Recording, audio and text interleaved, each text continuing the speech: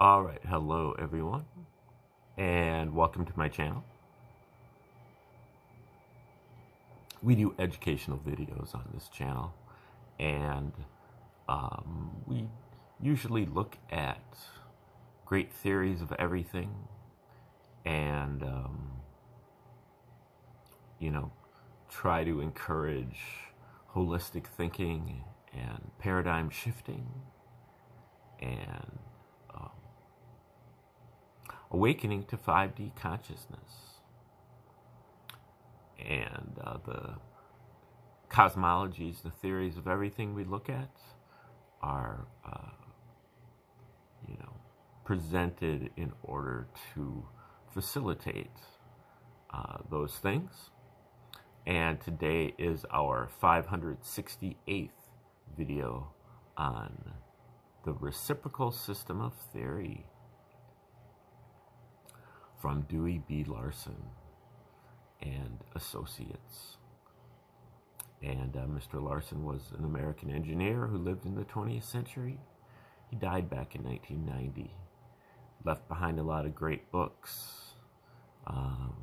Books on physics and chemistry, astrophysics, astronomy.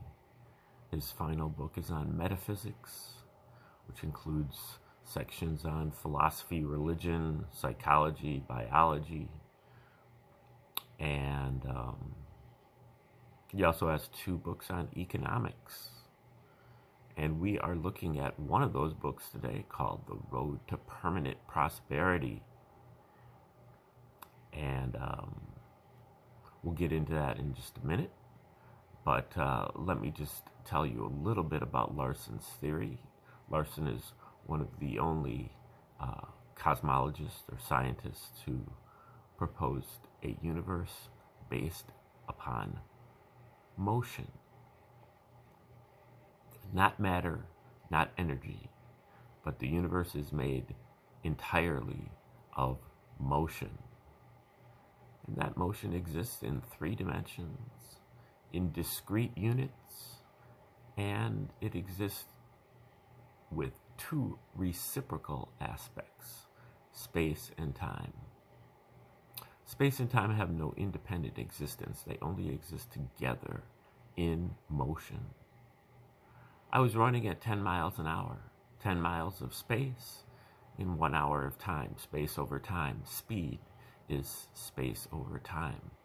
But Larson spreads that out to all of our scientific quantities like matter, energy, force, pressure. These are all fractions with space or time as the numerator and time or space as the denominator. But you can have time or space in multiple exponents. You can have time over space to the 2nd power. That would be force. You can have space over time to the 2nd power. That is acceleration. You can have time over space is energy. Time over space to the 4th power is pressure. Time to the 3rd power over space to the 3rd power is matter. Time to the space to the 3rd power over time is electrical capacitance. And so on and so forth. And Larson then takes that postulate about motion, 3 dimensions, and discrete units. In particular, he's talking about what he calls scalar motion. Scalar motion is a motion that has a magnitude, but it has no specific direction. This is kind of a more generalized or generic form of motion. It can be visualized using a balloon that you put dots on.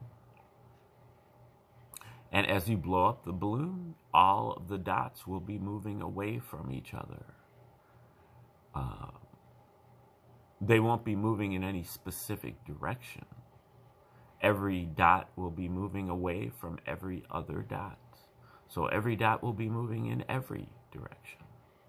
But they will all be moving outward.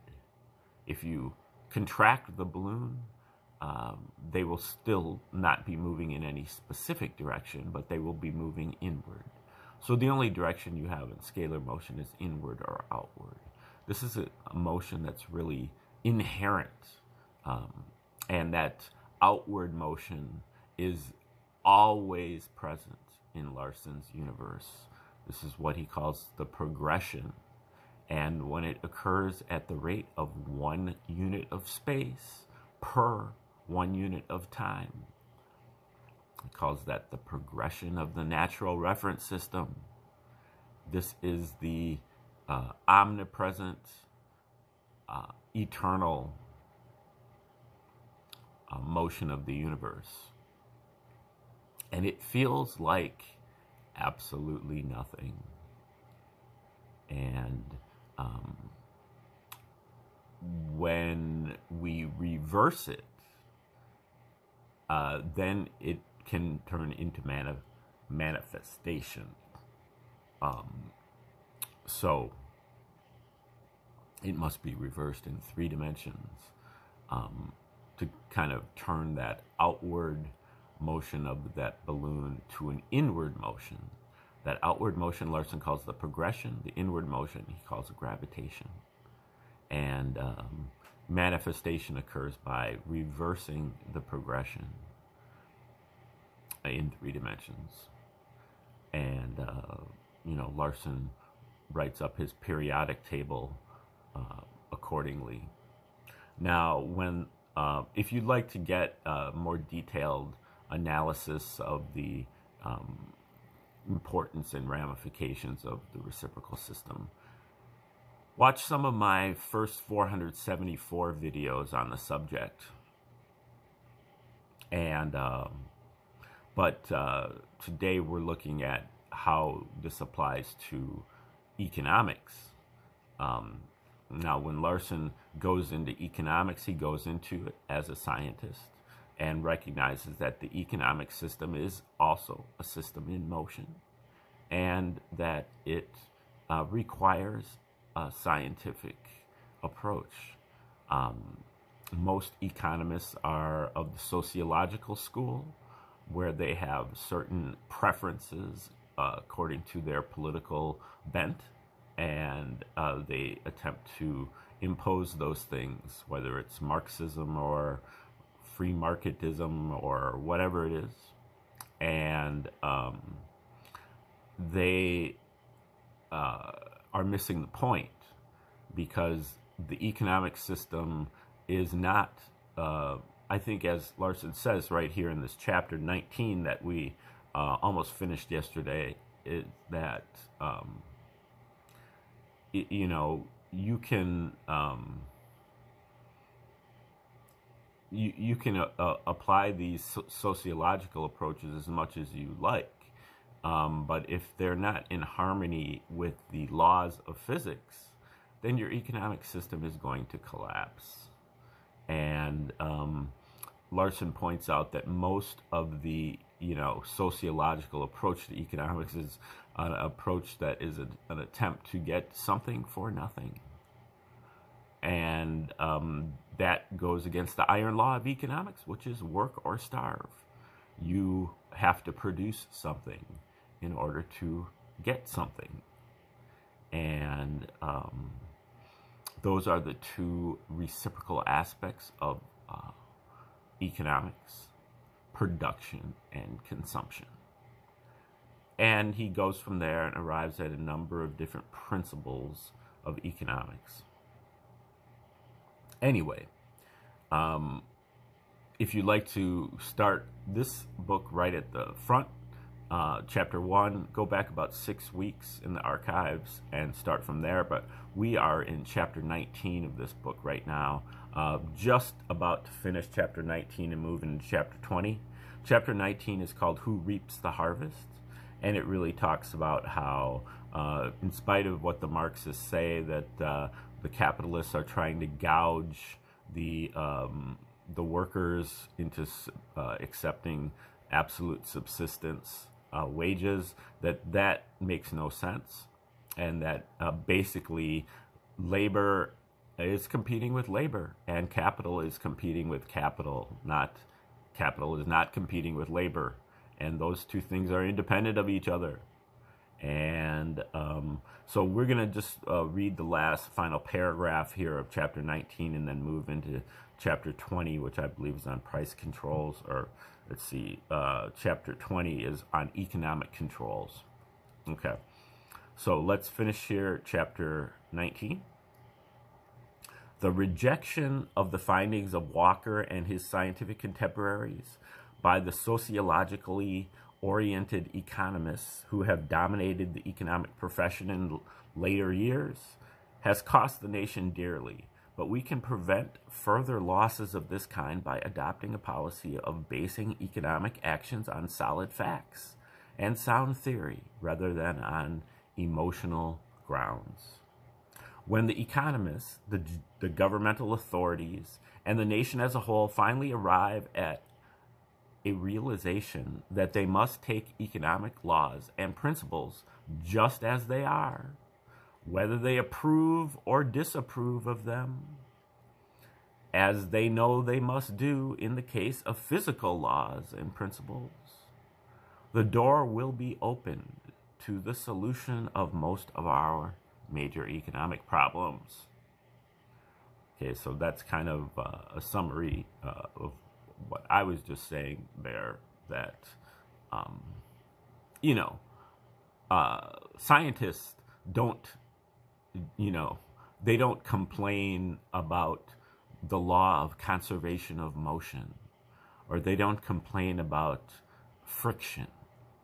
They work around it. They work with it because they know that these are laws and they cannot be avoided,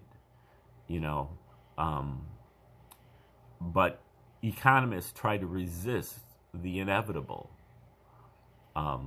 through their sociological approach. They think that a lot of times this does happen, particularly in spiritual world with the law of karma and so on. People think that every action has an equal and opposite reaction. And that is a law, a physical law, Newton's third law. But somehow people think that it doesn't apply to humans. It doesn't apply to human actions. Those things are, governed by God or something like that. Not saying that there's no God, but just saying that, humans are also subject to the law of,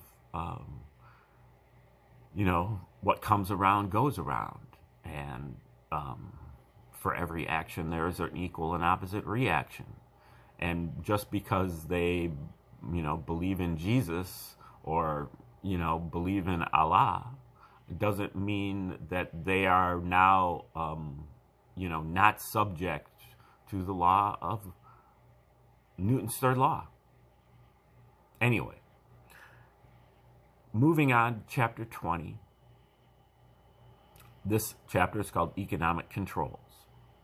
As stated in chapter 3, the aims of economic science are to determine how the American individual enterprise economic system operates and how it can be manipulated to accomplish the economic objectives defined by the appropriate agencies of society.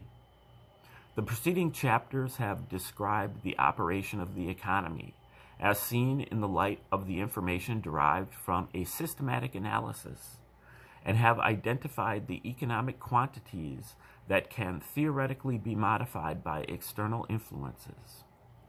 In preparation for a discussion of the various practical ways of exercising control over the operation of the economy, this chapter will recapitulate the control points that have been identified and will describe the nature of the controls that can be exercised at each of these points. With the benefit of the analysis in the preceding chapters, we are now able to explain why, as the economists themselves admit in the statements quoted in the earlier pages. Economic theory has not been able to point the way to a solution of the most important economic problems of our time. This analysis shows that the economists have not ascertained how the economic mechanism actually operates, and therefore have not been able to identify the points at which it can be effectively controlled. As a result, their efforts to remedy economic ills have consisted mainly of substituting arbitrary actions for certain features of the normal operation of the system. Some of these attempt to do the impossible. Direct control of the price level, for example. Others, such as creation of new jobs, are promptly counterbalanced by the operation of natural forces. And still others, of which the disastrous policy of controlling inflation by choking business activity is the prime example, apply cures that are worse than the original disease. That sounds familiar. Cures that are worse than the original disease. Larson was writing this way back in the 1970s and 80s. The detailed study of the operation of the economic system in its true status as a continuous flow process clearly indicates that the optimum production of values results if the mechanism is allowed to operate without interference. This is not an argument in favor of laissez-faire economics. The economic system is not a self-sufficient mechanism. There are certain points at which decisions must be made and imposed on the system.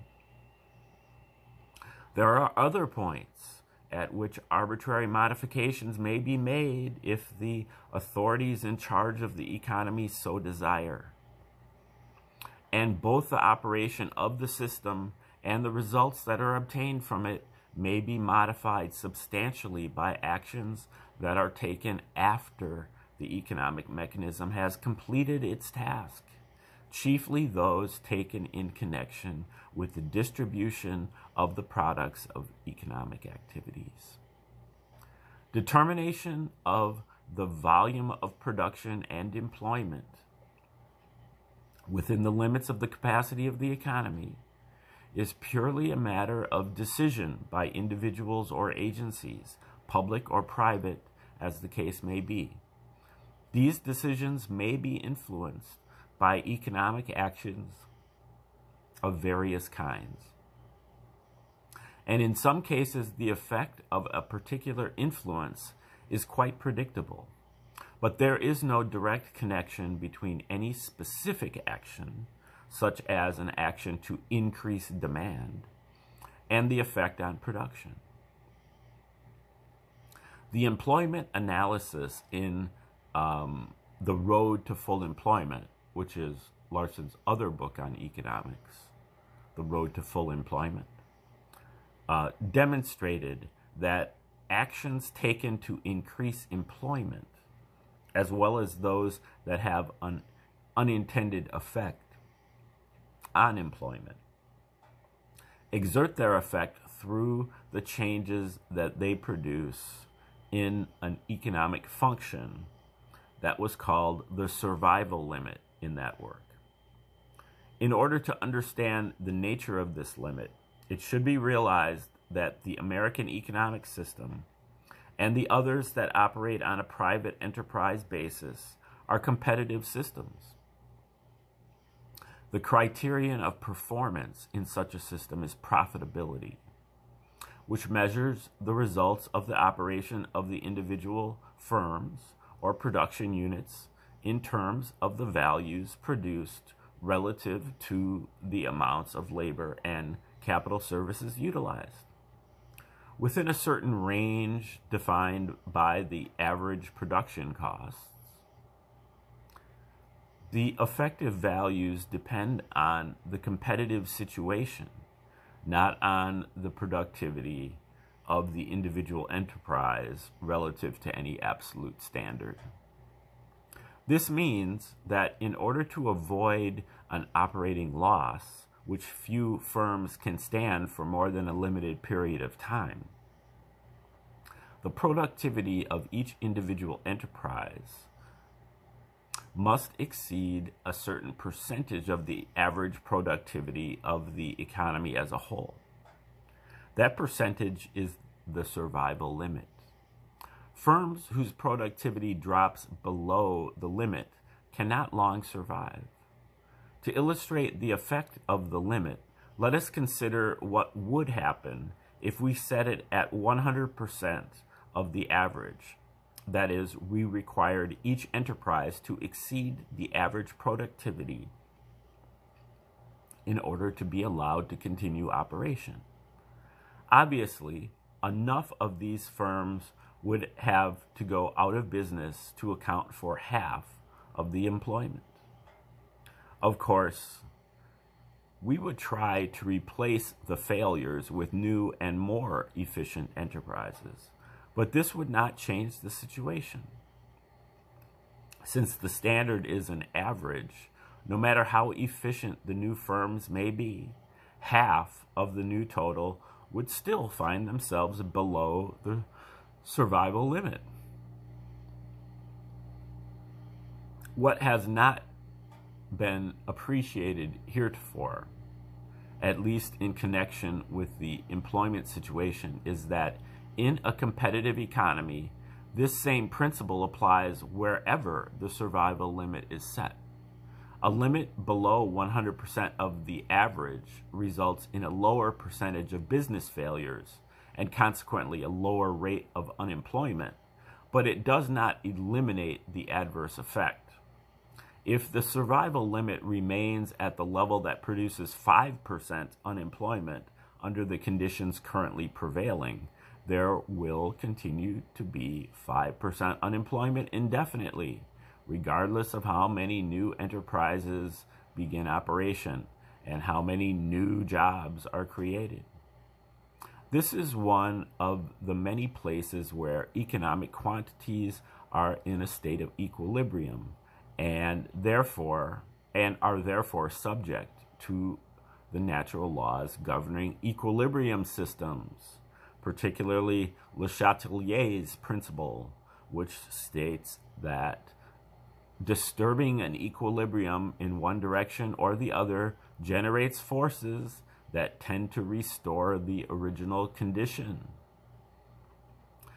In the case cited in the preceding paragraph, stimulation of business activity by means of subsidies or similar devices may have resulted in addition of X new jobs. But the operation of Le Chatelier's principle will restore the equilibrium condition by causing failures or curtailments that eliminate X previously existing jobs.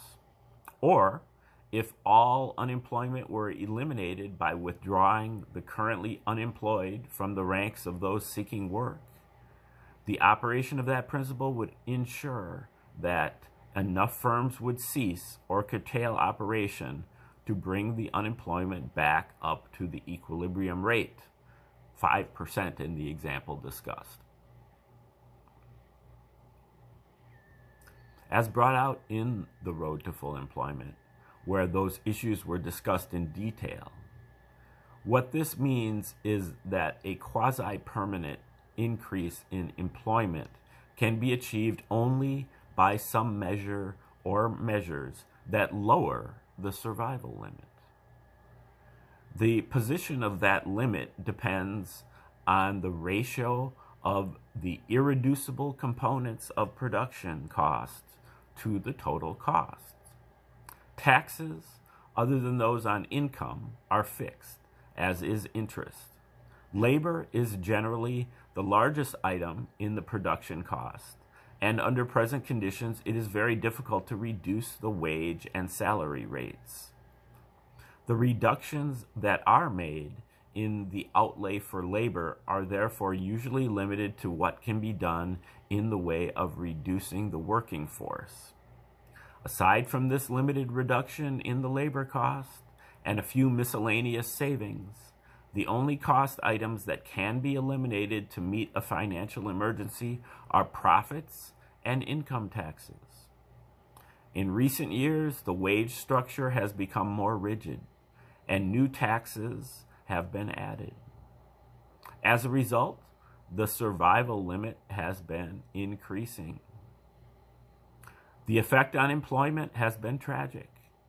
As late as 1960, the report of the President's Commission on National Goals was able to take 4% as the normal unemployment rate. In practice, it asserted, we must seek to keep unemployment consistently below 4% of the labor force. 25 years later, Samuelson and Nordhaus estimate the natural rate of unemployment at 6%. The difference is an indication of the extent to which the employment situation has deteriorated in the intervening quarter of a century. The dependence on the rate of employment on the survival limit explains how inflation affects the employment situation. Let me read that sentence again. The dependence of the rate of unemployment. The dependence of the rate of unemployment on the survival limit explains how inflation affects the employment situation. As brought out in the previous discussion, cost inflation due to increases in money wages has no effect on the general operation of the economic system, and therefore no effect on the survival limit. These increases in money wages do not increase real wages.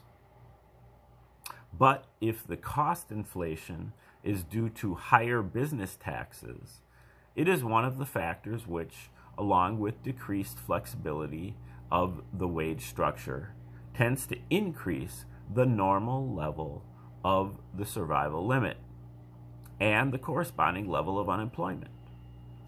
The level which is now estimated at about 6%. Money inflation has a greater and more direct effect. As we saw in Chapter 12, it increases the profitability of productive operations.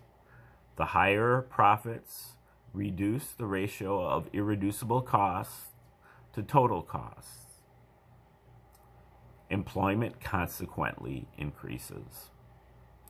During one period following World War II, economists noted a fairly constant relation between the amount of inflation and the unemployment rate, which received widespread attention under the name Phillips curve.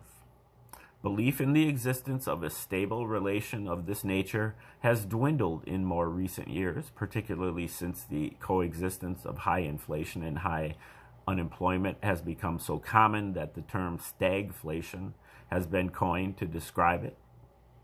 But most of the economic profession still holds to the belief that there is a trade-off between inflation and unemployment, so that if we want to cure or ameliorate one of these economic ills, we must accept at least some of the other.